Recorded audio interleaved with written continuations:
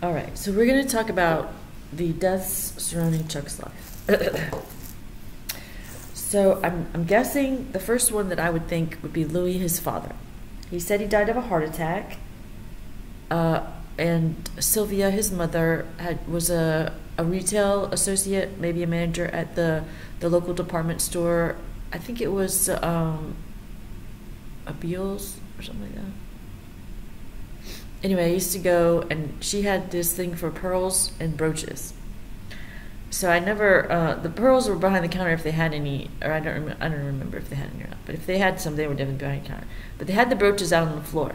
So if everyone would go and sell, I'd sneak in and hide it, stick it on the bottom of the pile, so she would get a brooch if she liked it. But Sylvia didn't die until like 05-ish. She died of lung cancer, but she smoked in the house because they didn't know back then. And Chuck, I think, always blames her for that because he said he had throat cancer or something. So he doesn't like smoking. Like I care. He said he had a childhood sweetheart that somebody, did bad things to her and then killed her. Like, it just sounded really weird the way he said it, and I was just like, okay.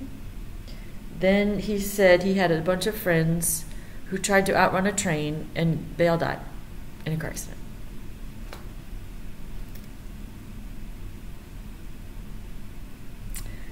So Chuck, although I don't think he was an alcoholic, he did drink a lot in college, but it wasn't constantly. It was, I know from Mardi Gras he would drink a lot. I was terrified to get into the car with him when he would drive, and was always across the damn bridge. I hated the bridge. I was terrified of the bridge. I would pray the whole freaking time, stare out the window at any indication that we were going to go over the freaking, guardrail. Terrified. When Chuck graduated law school, we moved to New Orleans for a year. We lived on Magazine Street in a yellow duplex. We lived on the top floor. Another couple lived on the bottom floor. That was when I was, for 1 year, went to Sacred Heart Academy. I think it was pre-K or something. I don't know, pre-K, whatever. Tanya Isabel Baker was in my class. Child of Bob and Elsa Baker. 2 older sisters, Christina and Adela Baker. Cuban, supposedly. Cuban. They had Sousa was their maid, chef, caretaker, housekeeper, whatever. So I think the people below us died while we were there. The guy broke his foot or something, leg. I don't know what. He had crutches and he would let us swing on the crutches. But he was, I was teeny, and he was an adult, so he was super tall to me. But it was fun to swing. It was a little scary because it was like a whole me below me, at least one. And that was when we went to the little A&P. There was an A&P or some sort of convenience store in the corner there, not too far from where we lived. And that's where Tita wouldn't get out of the car and get my freaking whoopee. I saw some adult running down the street with it.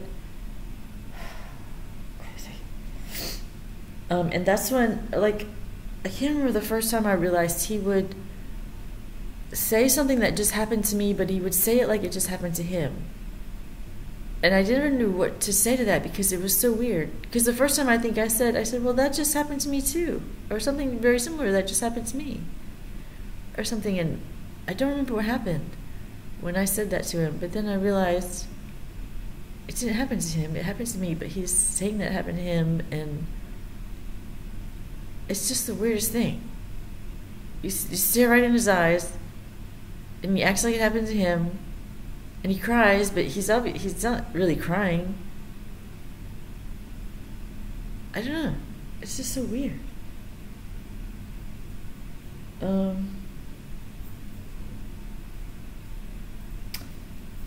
So this is back to college. I applied early admittance to LSU to skip my last semester of high school and just go to school early. I got a phone call from someone who I knew sounded like Chuck's secretary, Linda, who said I was not accepted to the program, but I could go in the fall. Regular acceptance. I was accepted regular acceptance, just not early.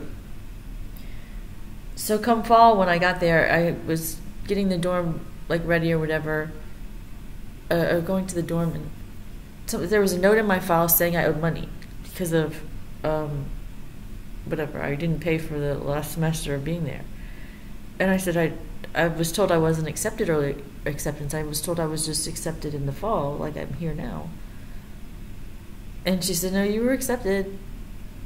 And I was like, great. Well, I sound like Linda. I was so angry. So angry. I don't think I told anyone. I don't remember if I told Mark or not. I was dating Mark at the time. Maybe I said about the bill. And then later, I guess I had to go home for some reason or other. Maybe it was a holiday. And I said, they told me I was accepted, early acceptance to LSU. And Chuck said, well, we didn't have the money anyway. Or something like that. I'm like, well, did you get your secretary to call me?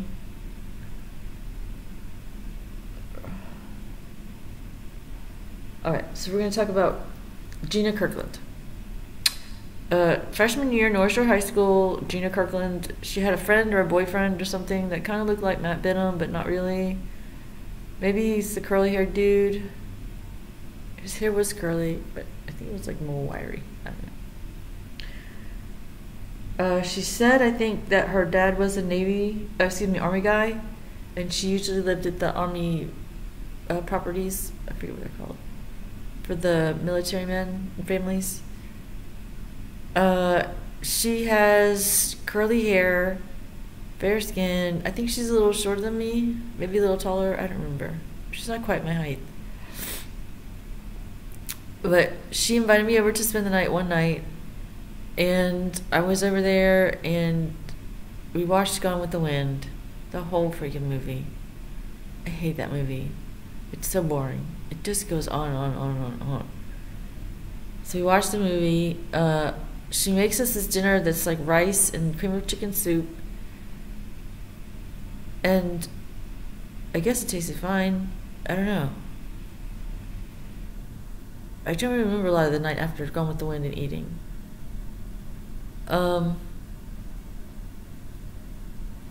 So I think it was like a day or two later, I started throwing up blood. Like bright red blood. I almost went back to bed because I was like, ugh, I just want to go to bed.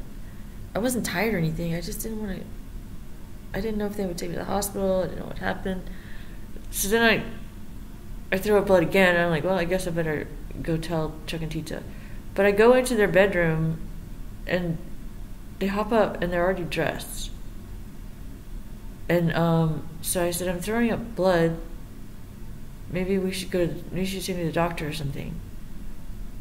So they take me to the ER. The ER doctor pumps my stomach. He said he didn't think I would make it through the night. What did I eat? And I'm like going, I didn't really eat anything different. The only different thing I ate was the night or two ago, I guess, with Gina. And it was just a can of soup mixed with rice, I think. Everything else it's just normal stuff that I eat at home. So they called it gastroenteritis. I took some pill or something. And was in the hospital forever, it seems like. They had do a probe, gastroprobe I think it's called, that gives you gas and takes forever. They said they found the problem. But a police officer came to the hospital, and he asked me, that's when he asked me what did I eat differently, or what do I think made me sick or something. I was like, I think I just said, well, I don't know. The only thing I ate different was what Gina made me.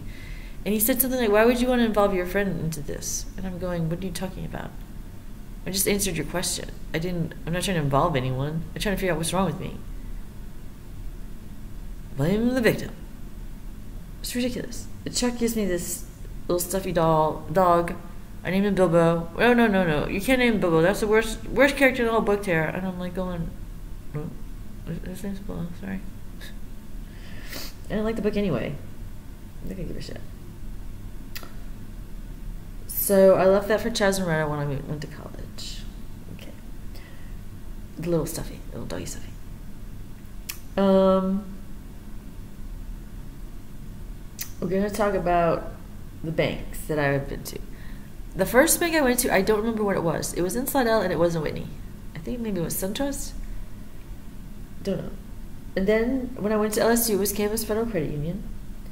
Then after I graduated and Monty and I were married, I went to SunTrust because that's where he said to go. And that's where he went, I guess. Okay, so then when I moved to El Dorado, it was 6 months, it wasn't a year. I transferred the bank to like First Citizens Bank of El Dorado or something. Bank of El Dorado? First National Bank of El Dorado. Anyway. I had the ruby ring that Chuck gave me. It was sort of like in a heart with diamonds around it, but it wasn't like a full heart. Obviously, it's a gem. You can't really cut a heart. Not in the shape that... Anyway, whatever. I put it in a safety deposit box. I don't know what. It's gold. I didn't even like it. It's just probably the nicest thing he ever gave me. And then I ended up not being able to get it out because I don't know why. Anyway. So from El Dorado, I moved to Atlanta with Aaron, and I got a job at Chili's and tried to open a bank account at Bank of America, but she said my credit wasn't good enough because of crap. So she gave me the information for NetBank, and I was at NetBank at first. Then Bank of America bought NetBank, so we got switched to Bank of America. So I was at Bank of America forever, except I went in like no less than 10 times, different branches, several times in each branch, trying to close that account. I had a checking account and a savings account, but the savings account never really got over 100 or so. So I just shut it down. Then it was Wood Forest Bank in Roswell because it's in the Walmart. It's right there. Why not? It was FDIC insured, and it's a bank. Except my debit card was invalid user coded. I didn't have a savings account, but sometimes when I would put my ATM machine, like after a certain point, it would always pull up a savings account. And then it became like 1 or 2 or 3 regular accounts and a savings account, and I'm going, I don't work here anymore because it says I'm whatever. So I don't have a bank account right now. I have like 2 or 3 those employee cards. One from Randstad. I think I still have McDonald's one. I guess one for HireQuest. Alright, let me take a break. So,